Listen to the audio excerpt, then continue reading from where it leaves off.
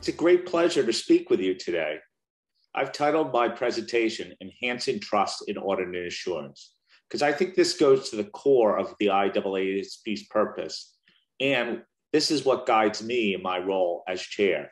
It's all about enhancing trust.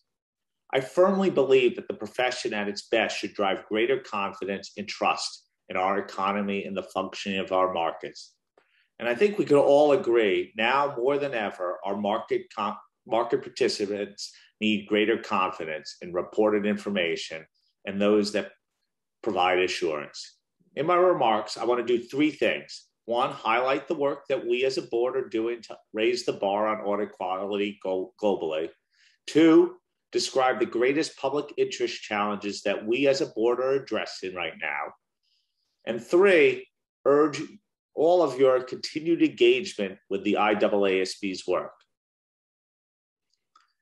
So how are we trying to enhance trust and confidence in markets through our audits? Well, I'm an outcome-driven person, and I want you as a stakeholder community to hold us accountable. And recently I was asked this question: how do you as a standard setter know that you are successful? And for us, enhancing confidence. And I set out the following criteria. We should be judged by our willingness to tackle the very real challenges facing the professions and the standards that govern it. If we succeed, the result will be auditors are able to attract a new generation of publicly interested professionals, and they will make a positive contribution to the global economy. And despite all the negativity that sometimes exists following high-profile failures, I think right now more than ever, the profession's in a strong place, backed by high-quality standards to enhance the trust that should exist in its work. And we are starting from a really strong foundation. Most of the world has embraced the IAASB's standards. Our standards are adopted in 130 countries around the world. And IFAR audit inspection findings suggest that there is improvement in audit quality. For example, in 2014, 47% of audit engagements inspected had at least one finding. In 2020, that was reduced to 34%. So there is progress at hand. But as our strategy recognizes, there is no time for complacency.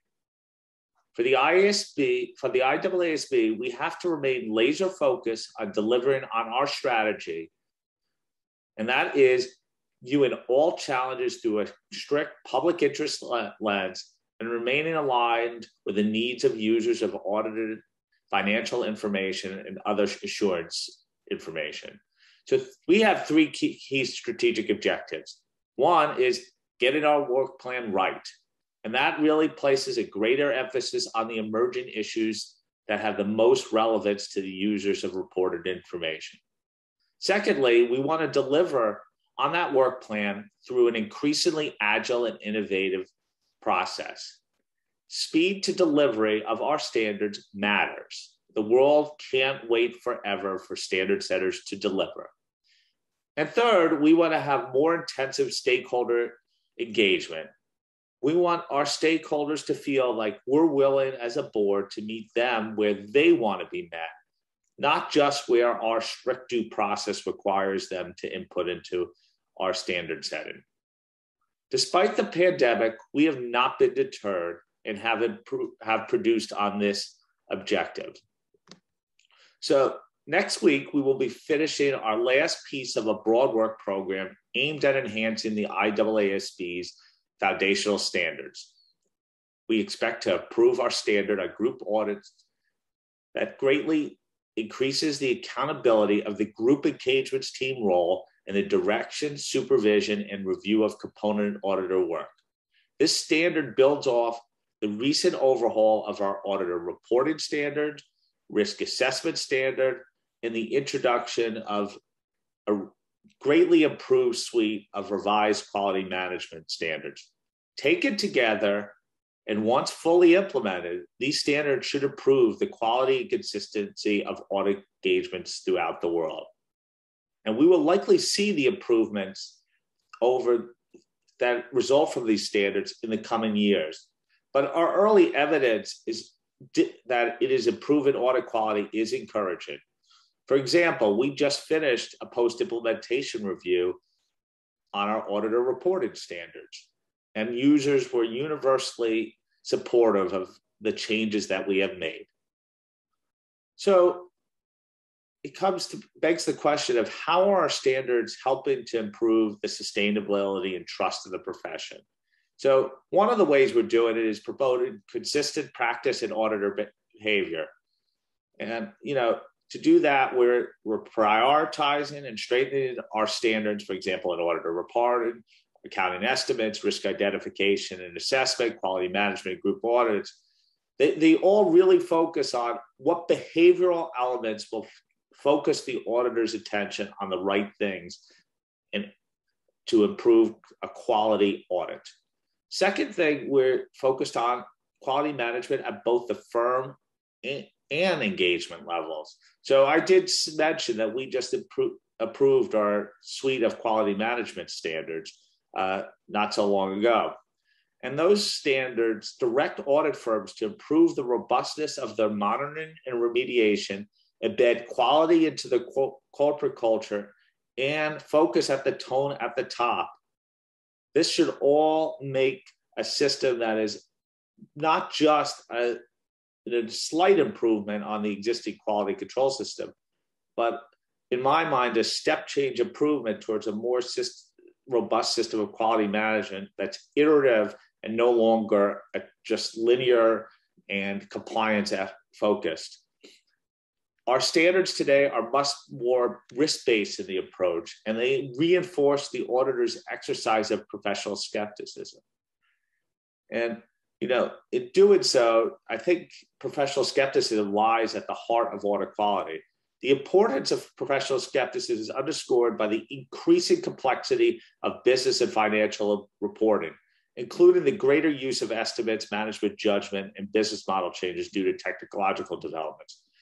So throughout our new standards, we really emphasize where professional skepticism should be applied. And finally, we are enhancing transparency through more robust communications and auditor reporting. So that is in almost every standard. Obviously, we have one auditor reported standard, but throughout every standard, we talk about communication.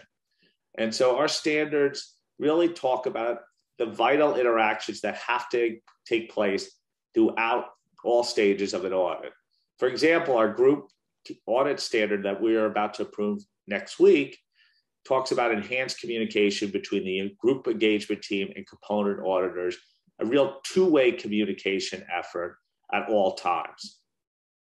Our auditor reported standards enhance communicative value throughout the auditor report by key audit matters. We've updated the auditor's report related to going concern, the auditor's independence, and auditor's responsibility. So we see the areas of communication as a key focus, not just in the past, but going forward as we take on our new projects.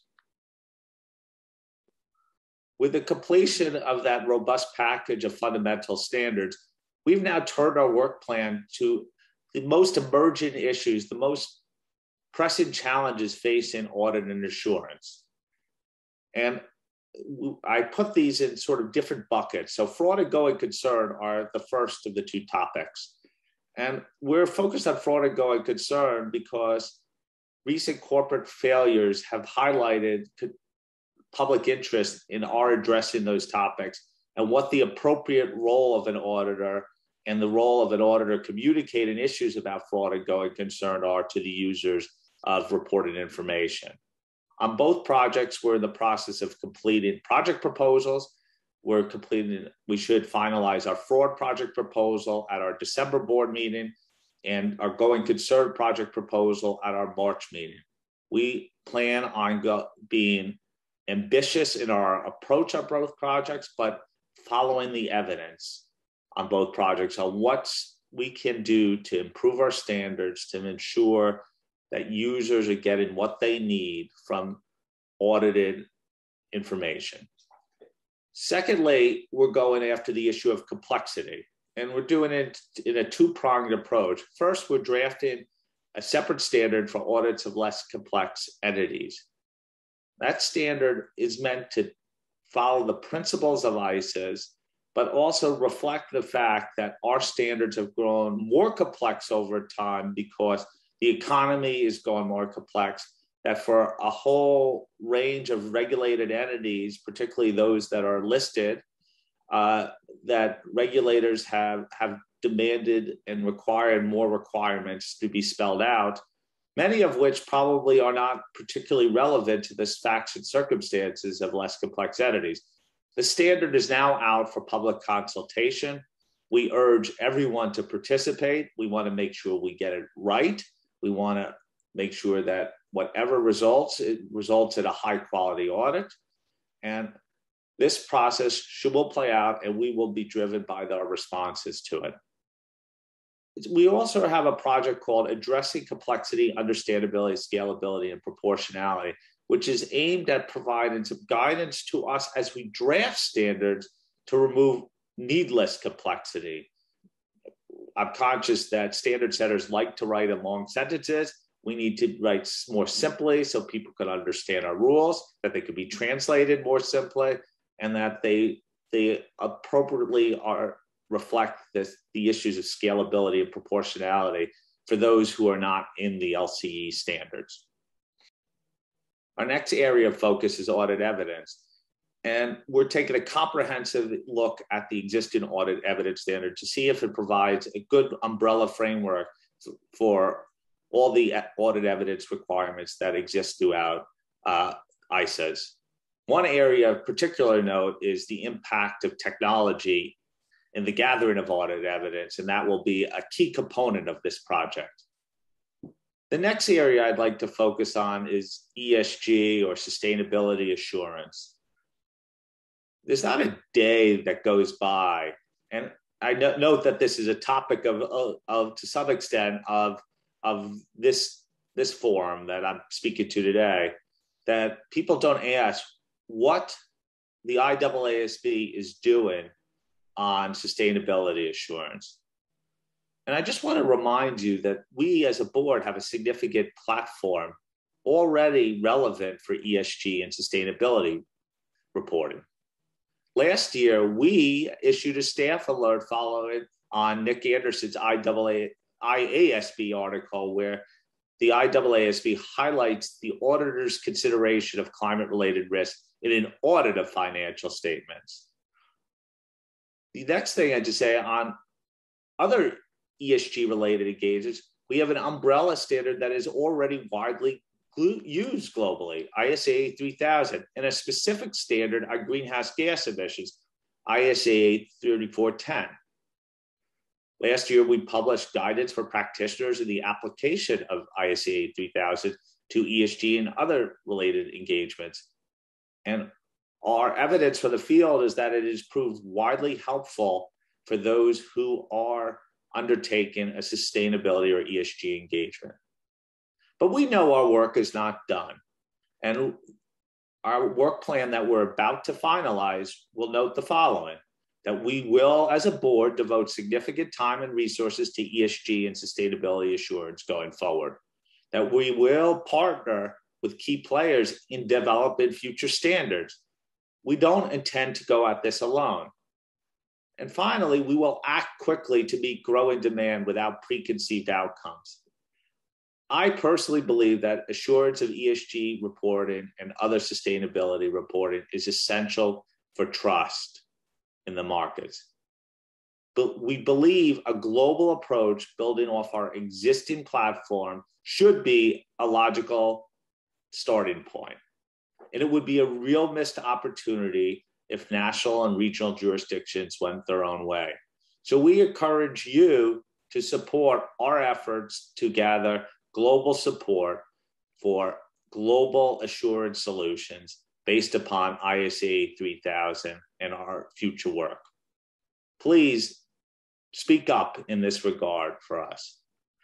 Let me conclude just by saying that I believe the audit and assurance profession is absolutely vital for our economies around the world to work properly. We need you to participate, and we need you to help us in the faithful implementation of our standards. There's a lot of work still to be done, and keeping global confidence in the profession is a continuing work in progress, but we will be there to work with you in that effort. Thank you.